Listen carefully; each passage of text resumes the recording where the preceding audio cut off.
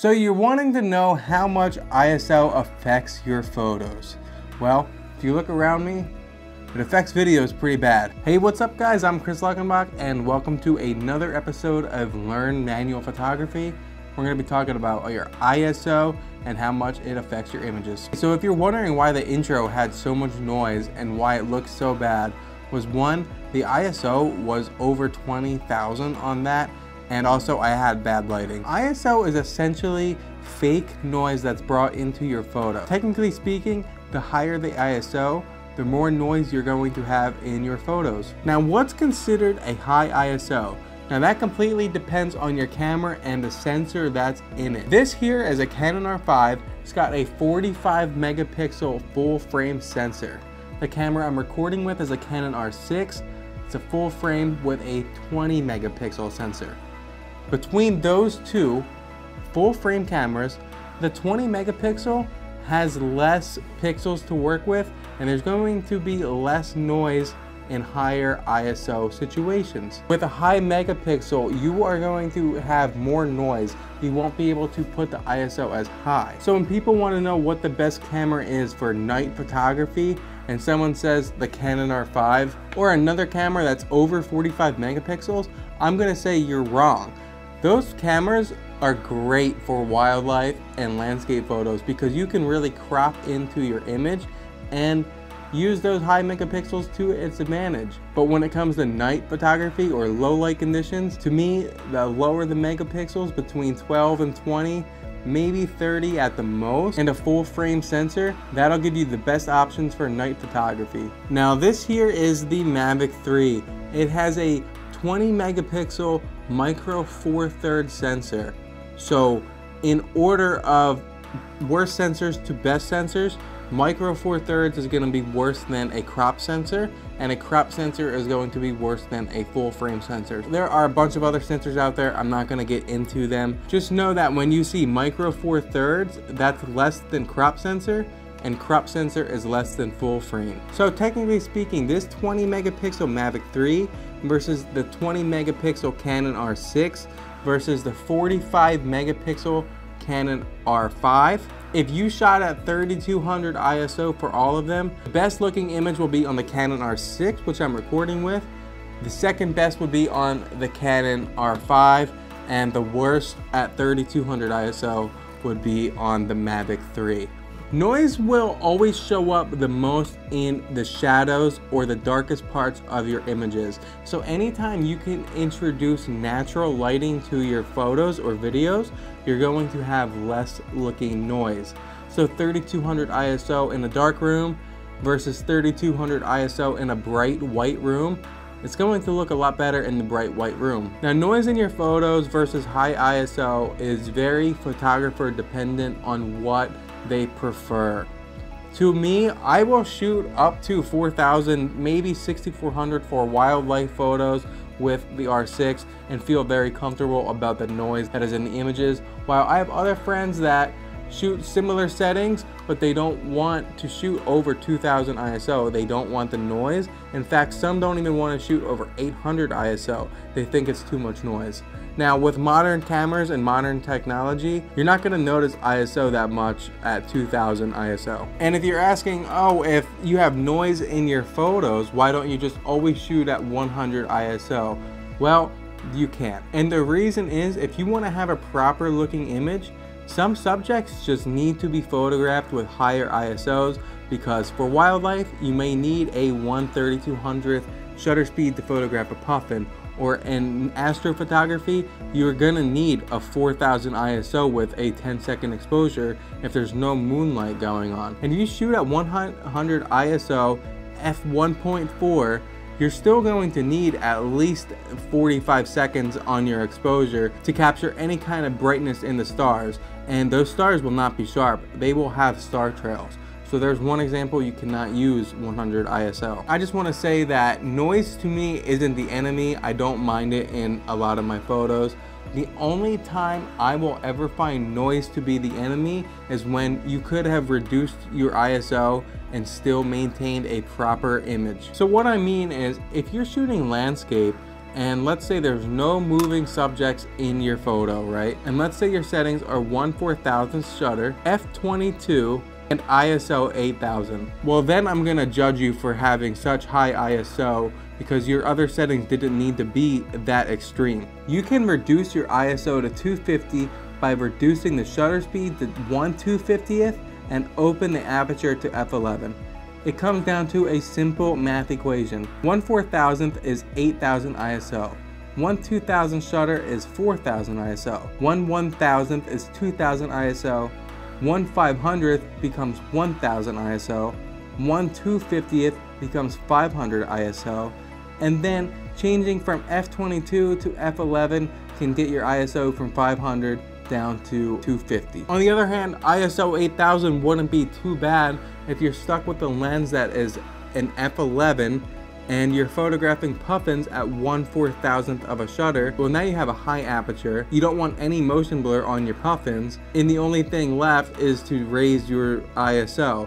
So you're gonna have some noise, but at least you have a sharp looking bird. If you wanted less noise, you're gonna have motion blur in your bird, and then you might as well just throw the photo away because nobody wants to see an animal moving that is blurry. When I first began photography, I actually had a lot of issues with this. I look back at some of my old photos and I did exactly what I'm telling you not to do. I had 12,000 ISO because I shot at 1/4000th on a bear that was just walking in the water. Getting out there and just doing the photography, getting home, looking on the computer and saying, wow, this kind of looks a little noisy. What were my settings? Oh, okay. I needed the shutter speed to be here because I didn't want a blurry image. That's okay. The image is what it is. But you might say, oh, for some reason I shot that at f/22 and my lens can go down to f8, so I'm gonna fix that next time. The goal of this video is to just make sure that you understand what the basic general rule of thumb is when it comes to capturing your photos. So let me give you some photo examples and I'll explain why I chose the ISO in each image. Okay, getting into some ISO examples, we got a few wildlife, a few night photos, and a landscape. This here is an Arctic tern diving for some food, and the ISO I used was 1600.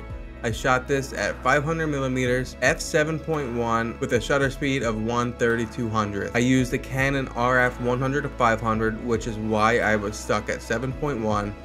These terns move very fast, and 1/3200 is about the slowest shutter speed I can comfortably use, where I feel like I can get everything sharpness, and this one worked out pretty good. 1600 ISO on the Canon R5 is no issue because full frame mirrorless cameras these days can handle that with a breeze. Up next is this beautiful female cub. You can see her cub brothers in the background on this. She just made for a gorgeous photo. She had a little bit of blood on her nose, but I just absolutely love the eye contact she gave me. She was a very shy female, and I can't wait to see her in the summer this year. This with a Canon R5 when I rented the 400 f2.8 lens. So this was shot in broad daylight, so I had a ISO of 200. I technically could have had 100 ISO, but anything under 800 ISO on the Canon R5 to me looks the same. If you want to say 800 has more noise than 400 and 400 has more noise than 200 and 200 has more noise than 100, sure you can, but if you print this photo, if you sell it, no matter what,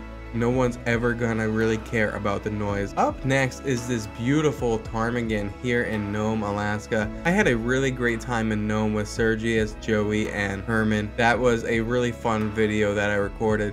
But this shot here was actually around 1 o'clock in the morning. You could see the blue hour behind. There was just enough lighting to take wildlife photos with. The ISO on this image was 3200, shot at 500mm with a Canon RF 100-500, so I'm stuck with f7.1. I actually tried shooting with a lower shutter speed and lower ISO, but these little buggers kind of jolt their head pretty quick, and I noticed some motion blur. So what I did was just stuck with 1/640th and hope that it didn't fly, because if it started to fly, it was going to be a little bit blurry. Okay, moving on to some night photos. This here was the Northern Lights, actually a few nights ago, right before New Year's. This was shot on December 30th, so it was a great way to end the year here in Kodiak. Probably the last time I saw clear skies. This was shot with my favorite lens for astrophotography, the Sigma 20mm f1.4. I've never used the Sigma 14mm f1.8. I've heard that's a very great lens. I got this lens because I wanted the f1.4 and I'm super happy with it. This was a somewhat bright aurora, not as bright as you'd see up way north in Fairbanks, Alaska, but this was bright enough for me to shoot at ISO 1250 with a 2.5 second exposure. That is a pretty low ISO for night photos, and that is a fairly fast shutter speed for the northern lights. I'd say most people shoot between 4 seconds to 8 seconds, and if the aurora is a little less vibrant, they might even shoot at 15 to 20 seconds. I really like comparing the f1.4 lens with a faster shutter speed, because when the aurora dances, especially on the horizon like that, you can see these vertical pillars going up and down, and the faster your shutter speed, the more detail you'll catch in those pillars. So in my opinion, this was the perfect northern lights moment for me, just because being able to shoot under 2000 ISO is a very good night for me in astrophotography. Okay, we have another night photo here. You can see on the lower left the Kodiak Coast Guard base along with the moon set just going below Heitman Mountain. When the moon gets low on the horizon like that, you start to lose a lot of the brightness in the sky. So I was able to shoot a 30-second exposure with the ISO of 1600, and I shot this at f4 because I wanted a longer exposure with less blown out highlights and more focus throughout the photo. You can see I was able to capture foreground, the sky, the moon with limited blown out highlights. I could have technically gone and done another exposure to not make the moon and the Coast Guard base and the lights on top of the windmill so bright, but I really enjoy how the photo came out. So this was just another scenario where I was able to keep my ISO under 2000 and it came out pretty good. Okay, moving on to my final shot.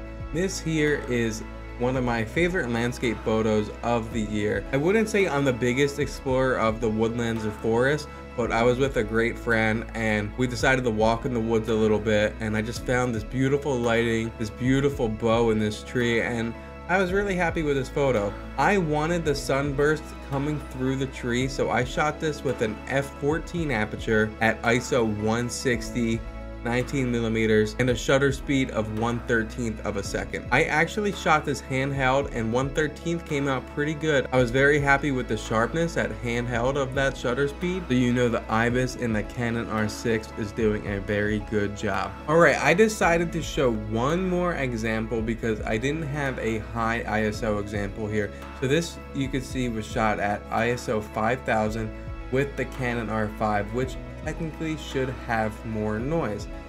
My settings were 5000 ISO, 15mm, f2.8, and a 10-second exposure. And this is actually just the raw image here.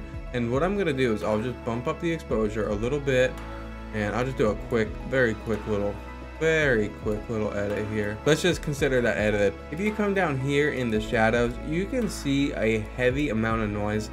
One thing I noticed with the Canon R5 is when Lightroom enables profile corrections, if you disable it, you're gonna see your vignetting, but I found that if you now just make a mask, so let's just do a little quick mask here, and you increase just a little bit, there's still noise, but the banding is kind of gone. So that's just a quick tip if you see some kind of weird banding. I just wanted to show you what a 5000 ISO looks like with the Canon R5, especially when you raise the exposure. Look, I raised it 1.5, so that's quite a bit. You can see Andromeda here, and zooming in, I'm fairly happy with the noise in this photo, so I don't think 5000 ISO is the worst thing that you can do. To me, this is a usable image. I would post that and I would be pretty happy with it. That wouldn't be my final edit. I'm just super excited that I can call the Canon R5 a usable camera in these kind of conditions, shooting at 5000 ISO. Okay, thank you so much for watching the ISO episode on Learn Manual Photography. Next week, we're going to discuss how I choose all of the settings that I pick in every moment that I'm in. Thanks for watching, and I'll catch you guys in the next one. Bye.